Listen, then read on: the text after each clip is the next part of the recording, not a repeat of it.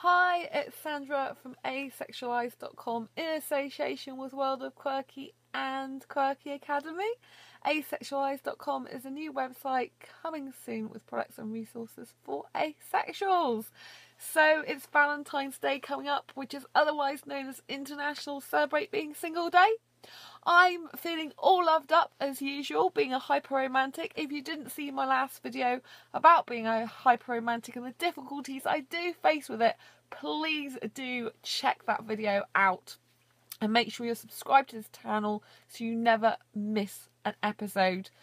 So today I want to talk to you about asexual dating. So there are a couple of asexual dating sites that I am on. And I'm on asexualitic.com and ace-book.net. So if you are not on either of those and you do want to date other asexuals, I suggest you join them and find out what's going on. Having said that, asexualitic.com I believe is now $15 a year. When I joined, which was when it it's in the early stages, I didn't pay for it, and I still don't have to because I got silver membership and I've been there long time. So I joined, I believe, around June 2014, and there was under 5,000 people on there, and now there's over 15,000 people on there. So you can tell that asexuality is definitely not something that's in the imagination and doesn't exist. We truly do exist. We are here. And we do sometimes want romantic relationships. And those of us who love romance often want to have a romantic relationship. So we will seek this out with another romantic asexual. Sometimes it might mean you want to be with a sexual, but this time I'm just talking about dating other asexuals. So on these dating sites at asexualitic.com and acebook.net, one of the hardest things I found, especially with asexualitic.com, I really love the site, but what's so tough is a lot of people won't speak there. It seems a majority of asexuals are introverted, in my experience of coming into contact with asexuals, especially on dating sites. And a lot of them just don't talk. And if they do talk to you and message you, the messages are usually few and far between, or they'll be started and they'll stop again. So it can be really difficult. It's a really long slog. And you have to be in it for the long haul. If you are going to do asexual dating, you just got to believe someone's out there for you and to never give up. Because it isn't easy. And you have to do loads of approaching. You have to be proactive, not reactive. So my top tips for asexual dating is be proactive, not reactive. This means you need to be approaching people. You need to be private messaging people, friending people, and actually talking to them for a long period of time. You need to get to know them. If they're not suitable for you and they don't want to keep them as a friend, just simply say, you're not what I'm looking for. So first, it is to be proactive, not reactive. Second is to be absolutely honest with them. Yes, I mean absolutely honest. If what they are offering you in terms of relationship or friendship does not suit, tell that person. Third thing, if you're going to meet up with anyone from an asexual dating site or any dating site, you should always Skype them first. Do not meet them in person without having spoke to them on the phone or Skype them. I would always recommending Skype because it gives things away. Their body language, the way they look, when you can't see that over a telephone. Some people can sound incredibly different on the phone to how they are in real life. And when they're having a Skype date with you, you can tell if it's a lot of the time what they're like. You can tell a bit more about them, whether they're paying attention to you, whether they like what you say, whether they're looking around at you, whether they're staring at you and gawking at you. You can tell.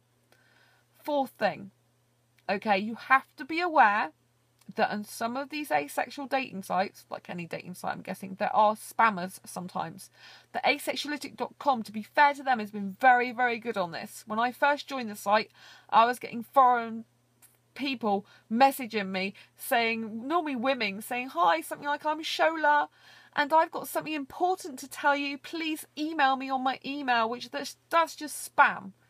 It's ridiculous. Don't even go there. If you get a message like that, just block them if you can, delete them, or just don't have anything to do with them. Don't. You know, and, you know, going back to the safety aspect, always, if you meet them after the dating site experience, if you want to meet them in person, meet them in a lit up public area. Do not meet them privately for the first time. It's not a good idea, because even though they may be asexual, they might be different in what they like and dislike in their asexuality. And you do get some people that are sexual on these sites. Yes, okay, it's not nice to admit, but you do. So watch out for them. Watch out what they say to you. There's one guy on asexualitic.com, right? I've still connected to him as a friend because it's important in case anyone comes to me or mentions him, right? And he likes women. He likes everything about them apart from the intercourse. So, okay, is he asexual or is he not? I can't go around saying to a person, well, I can actually, I do. Sometimes I message people on Facebook and say, I don't think so, you are asexual, when you've got pictures of naked women on your profile picture and you got pornographic stuff on there. So yeah, I do say something sometimes to them. But basically, you've got to watch out for it. There are some people that are honest on that site and they say, well, I'm not actually asexual, but I'm looking to be with an asexual. I'm looking for platonic friendship. Be careful of these people, but know that they do exist. And also, demisexuals fall under the asexual spectrum. But demisexuals, if they can form a strong emotional connection to someone, and this could be over 1 or 2 years, and they decide they want to be with that person because they feel deep for them, yeah, then demisexuals are still sexual and they will want sex with someone after they've got that emotional connection. Before that, just mates. So just like a platonic friendship or relationship more, but later on, when it gets deeper, they will want sex. You've got to bear that in mind. I have had feelings for guys who I thought were asexual romantics and they've turned out to be demisexuals, which is no good to me. I don't like sex. I'm not having it again in my life. So, and they need that, you know. So it's no good. But, you know, these are the things you have to watch out for. You know, you do have to watch out for these. So basically that's my 5 top tips for dating sites. Now, acebook.net I did not go into with you. I found that's more hard to use, acebook.net. I really have. And since I've been doing these YouTube videos on this channel, more guys have been messaging me on there, which is nice. It's really nice. I've had more interaction on there.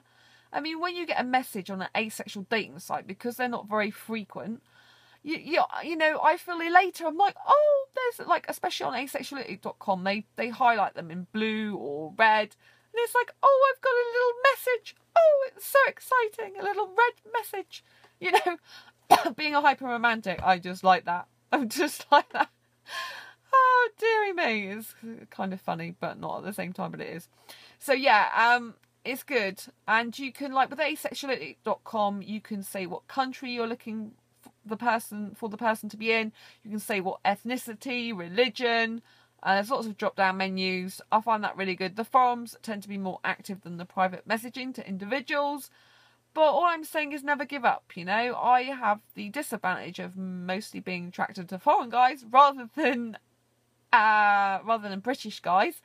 And there is a lack of foreign asexual guys in the UK that aren't gay. Yes, I look at them and I think he's very good looking aesthetically. And normally he lives in London and he's usually gay. And I can normally see on asexualitic.com which guys are gay, a homo romantic asexual, I can normally spot it a mile off now. And I'm like, oh, I bet he's gay. Yep, man looking for a man. So that's, you know, that's just the way it goes. So I'm all lucked out on that front, but I won't give up. But I'm not going to obsess over it. I'm going to think that my life is meant to be single, maybe forever. If not, maybe I will meet my soulmate.